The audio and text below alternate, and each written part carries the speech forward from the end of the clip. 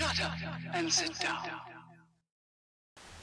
Hi guys, welcome to Big Mech's Workshop and Paint Studio. I'm Dodge, and today, at the request of the Johnsonator, big thanks to him, he's always popping up on the comments, we're doing some more green stuff tutorials at last. I know it's been a while, we said we'd do them about 2 months ago, but we've been really busy building up these armies for battle reports. And we're still working on the forgefiend.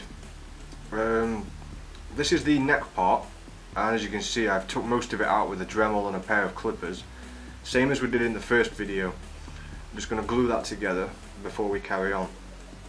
As you can see, I've got that all together now.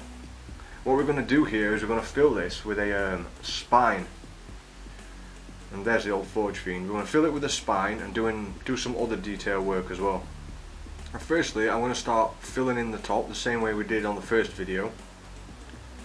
I didn't do it as neat as I could have done, so before you glue these two parts together, you could probably fill it with green stuff and then put the two halves together, causing it to squash the green stuff in the middle, giving you a better bond.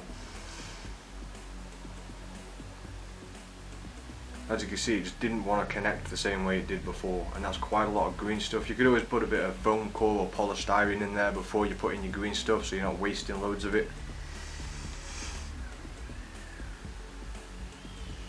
Now to start the spine, I used to do this a long time ago, I haven't done it in ages.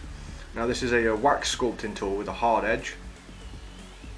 Firstly, we're going to start dividing these into spine sections. Now you could use the technique with the comb that we were doing before, but you'd have to pull some of the teeth out of the comb and then roll it, which might be beneficial if you plan on doing multiple versions of this. I also broke those into several bits. I'm going to switch the tools and use a small rubber tool and just start blending those lines around so they haven't got a sharp edge from the wax tool. Be very gentle with this, don't pull on it so it distorts the shape, you're just rolling down the centre parts to break them into spine sections a bit further.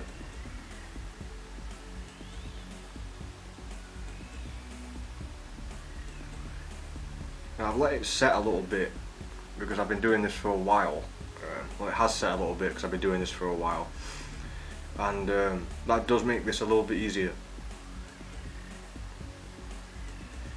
Now we're going to use the side of the rubber tool to start going back and forth, or more left to right in this case, as well as down the middle, but we're very gently squashing those parts, and that's going to make a tiny dip in the center of those spinal pieces, and we're going then left to right to push those lumps that we're making ever so slightly to the side. This is going to make those spines look much more three-dimensional than usual.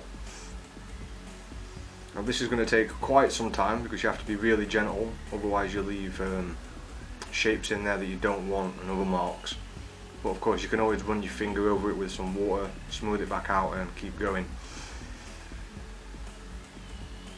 Make sure they go all the way around, but they don't want to be as deep as the first ones that you've done. As you can see, starting to get some form of spine shape to this now.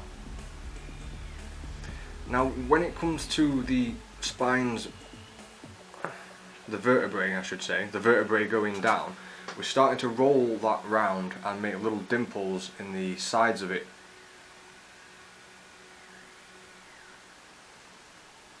This was sort of more, it was more of a test than anything else today, guys. I was sort of winging this one. But there's some more stuff coming out for this series as well. We're going to be doing chains and some other stuff in the next one.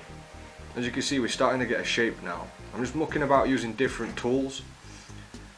Back to the wax sculpting tools. I don't know what any of these are individually called, so I can't really help you out on that front. But this is just a case of poking it left, right, up, down, and just keep slowly blending those parts together. Now once we've got a rough spine shape, as you can see I've left a big chunk there, and the reason for that is I'm going to squash that down into the armour, and that's going to hold it all together. Because that green stuff's going to bond to the plastic and hold that in place. And with it being Nurgle, we can very easily go over that with other stuff if need be. The other reason I didn't fill the bottom part is there is a part of the forgefiend that goes over the top, and that's going to push the green stuff down. It sticks out from the back, comes over the top. You'll see that in a minute, I think. So because we want to make sure it fits before we let it set, because if we don't, then we're going to have to sand it down, which can take a long time when it comes to green stuff. I also decided, since we're doing a Nurgle forgefiend, which is it's unfortunate I started this project before the codex came out, because you can't actually have a Death Guard forgefiend.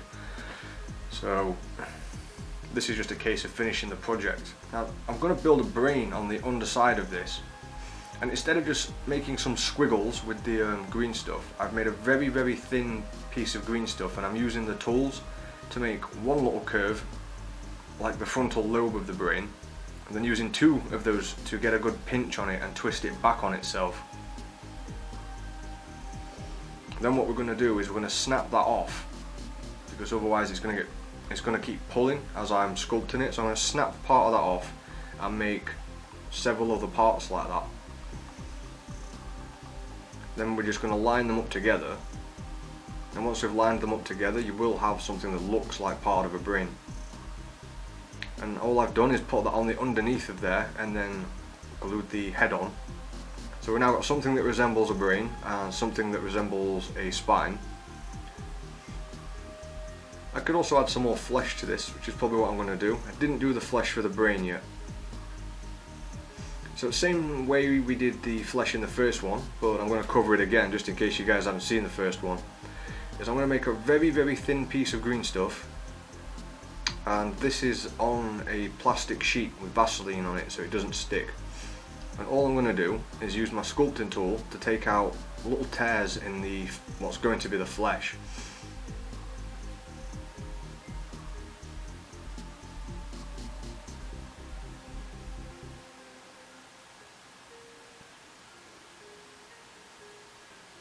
And before we apply that to the back of the neck where the spine and vertebrae are, we're going to coat that with a Vaseline and an old brush from like a pound shop,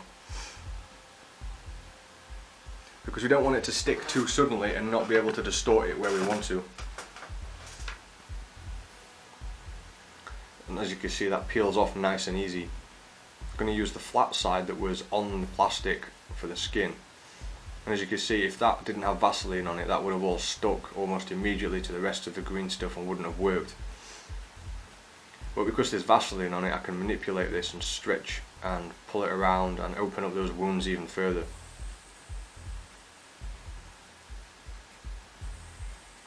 Now I'm going to start finding places on the model where I can use my rubber tool to push the flesh into gaps so it will start to bond, because we're going to have to cut off all this excess. And we obviously don't want to tear the work we've already started with. It's best to have a bit too much green stuff than not enough. And obviously all these videos are sped up because it takes a long time. Now I'm just going to pull most of that off. Further away than you want to make the cut, guys, because it can stretch. I mean, this is a brand new X-Acto knife and it's still sticking, it's not cutting exactly how I want. So leave yourself a bit of wiggle room and start cutting away further than you want to, rather than trying to cut exactly where you need to. Now once we've got rid of all of that, we're going back to the other tools, the rubber tool and the wax sculpting tool. We're going to start picking the flesh off of the vertebrae and bringing them up, because I made it a little bit too thin. I should have made it a bit thicker like the other ones. So if you just make that first bit before you put it on a little bit thicker, you won't have any issues. What I'm doing is poking underneath it, making a lip on the flesh so it looks fatter than it is, and also looks more like it's bonded. Now that's the start of that. I might build up the armour around, the neck back up so it looks like it's popped open. Alright guys, that's all there is for this video. It was a short Monday video. There's some more coming out over the next week. Thanks for the Johnsonator, to the Johnsonator for the suggestions. I'll catch you in the next one, guys.